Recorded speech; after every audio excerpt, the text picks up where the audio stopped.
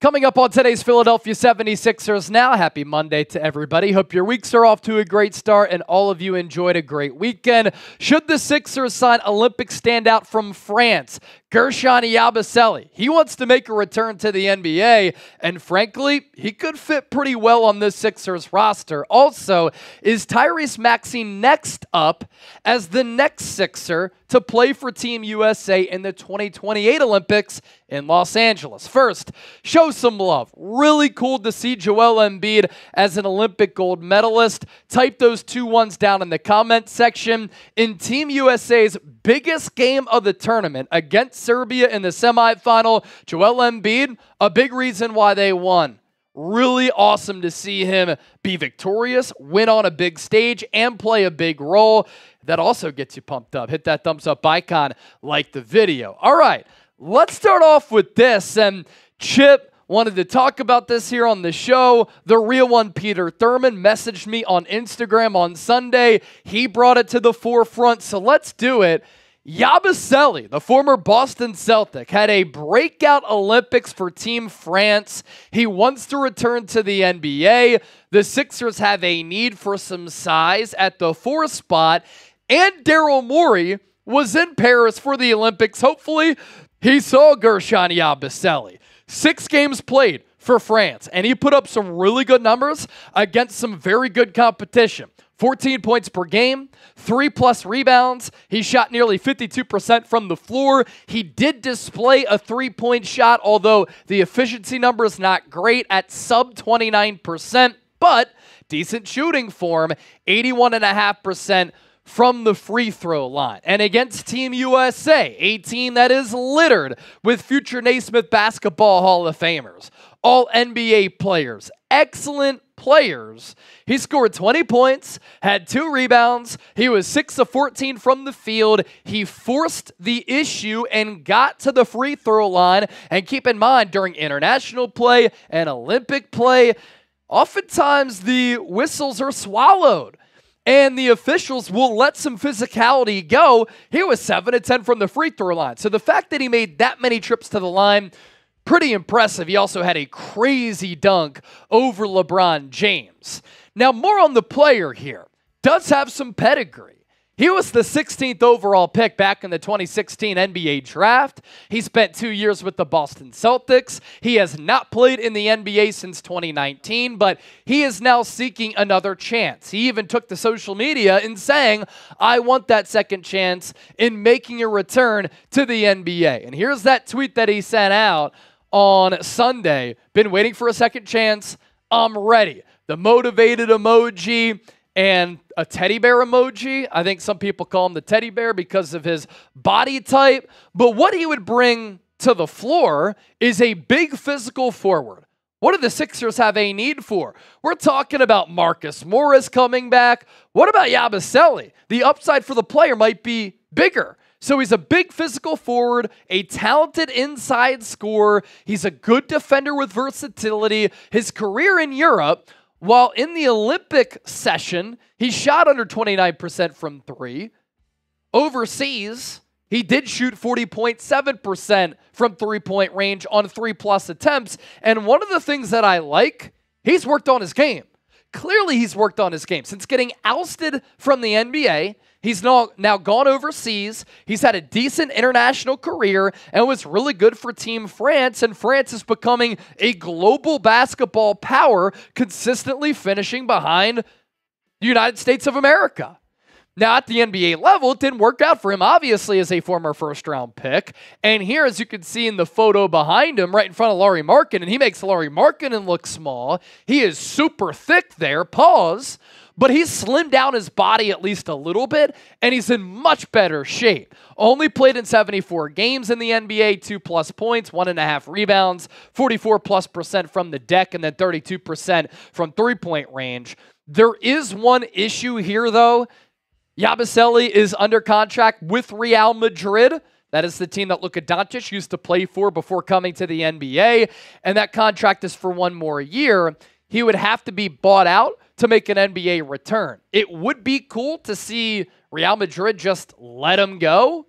so that he can once again chase his dreams of being in the National Basketball Association. But the total contract buyout, $2.5 million, an NBA team can only pay $850,000 of that amount. So Yabusele would be responsible himself for the remaining $1.65 million.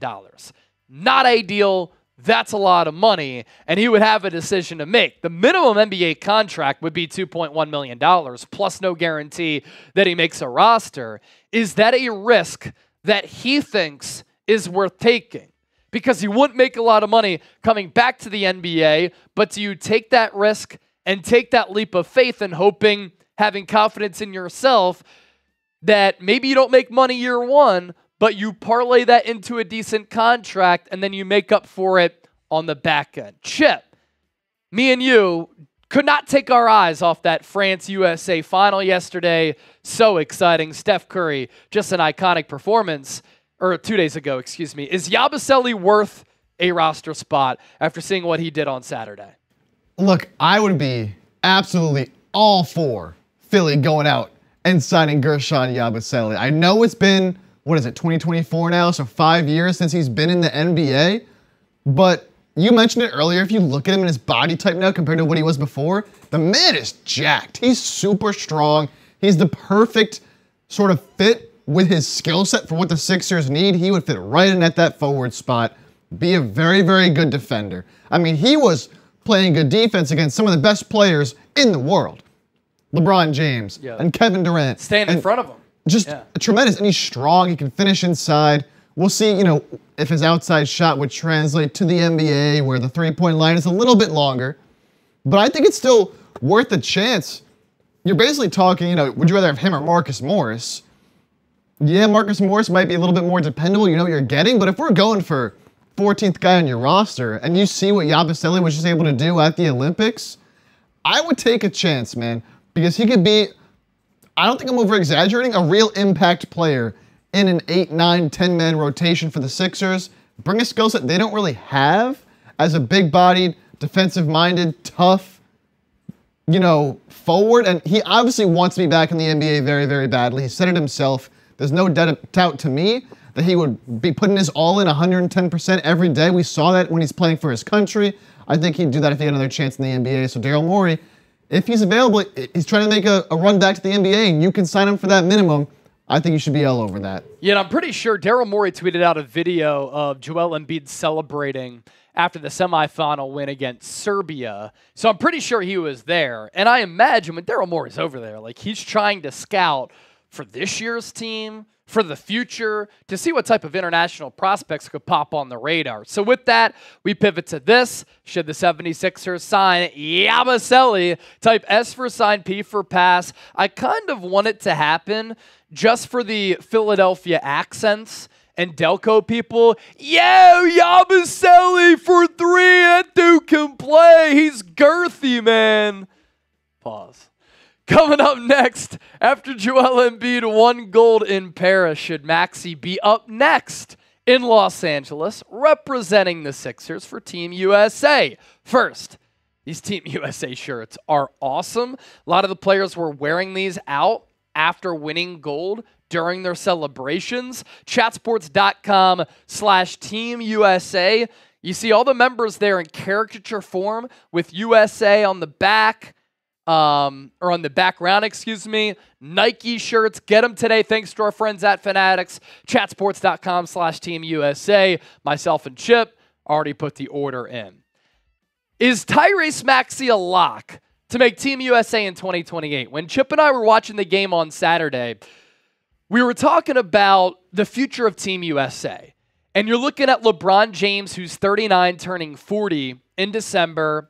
Steph Curry is 36 years old. Kevin Durant is an older player. You have Drew Holiday at 34 years old. And KD, by the way, 35 years old. And when the Olympics come back in Los Angeles, that's 4 years from now.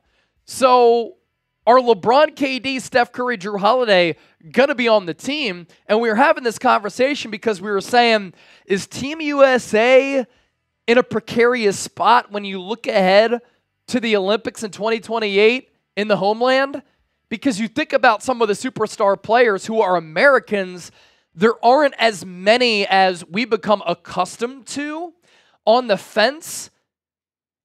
Joel Embiid, 30 years old. Derek White, 30 years old. Anthony Davis, 31 years old. Kevin Durant was told that if he wants to come back and play for Team USA, there will be a spot for him because he's always been a terrific international player. And then you have the probable returners. Devin Booker's 27, Bam Adebayo's 27, Anthony Edwards only 23, Tyrese Halliburton didn't even play, he's 24, Jason Tatum is 26 years old, so in 4 years, that's probably the next wave of players who will be back. Now, assuming those 5 are locks, that leaves a max of 7 spots open. So as you project forward, which players could be a part of the team, you have to look at the front court, the wing spot, and in the back court. Tyrese Maxey would be ideal. He'll be 27 then, and I think that he'd be a great addition. You see how difficult Steph Curry was to guard because of his limitless range. If there's a player in the NBA that can hit threes from anywhere right now who's young, Tyrese Maxey kind of fits that mold. Paolo Banchero is a young star. Jalen Brunson is one of the top point guards in the NBA. Jaylen Brown got snubbed, I think, this year. He should probably be on the team. In 2028, you have Zion Williamson in the front court. If he can play, stay healthy, and he can keep the weight off. Cade Cunningham, 22 years old. De'Aaron Fox at 26. Chet Holmgren at 22. That helps you in the front court, but given the physicality of the international game, you're going to need to bulk it up there. And then Jaren Jackson at 24. Cooper Flagg, he's 17 years old. He's going to go to Duke, the consensus #1 player in this year's class, who is expected to be the #1 overall draft pick in the 2025 NBA draft. But certainly an interesting conversation to have because you might have a Team USA team in 2028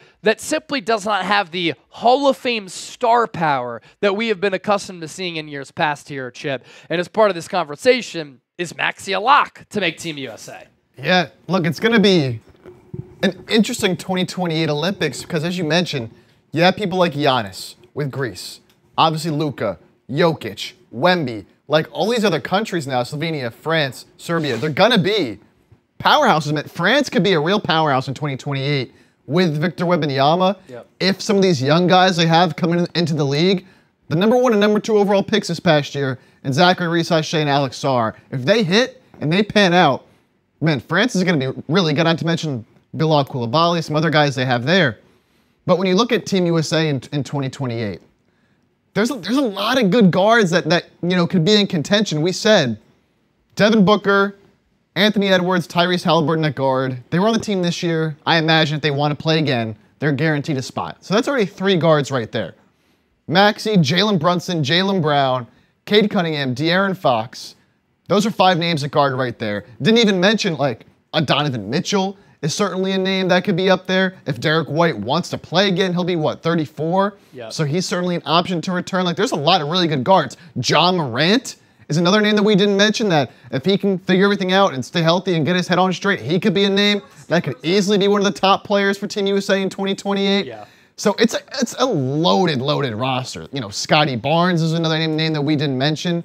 But I think Maxey, come 2028, should be good enough I think he could start for Team USA, and as you said, be that Team Steph Curry. Yeah, one of the things about France, they didn't really have the guard play to keep up with Team USA.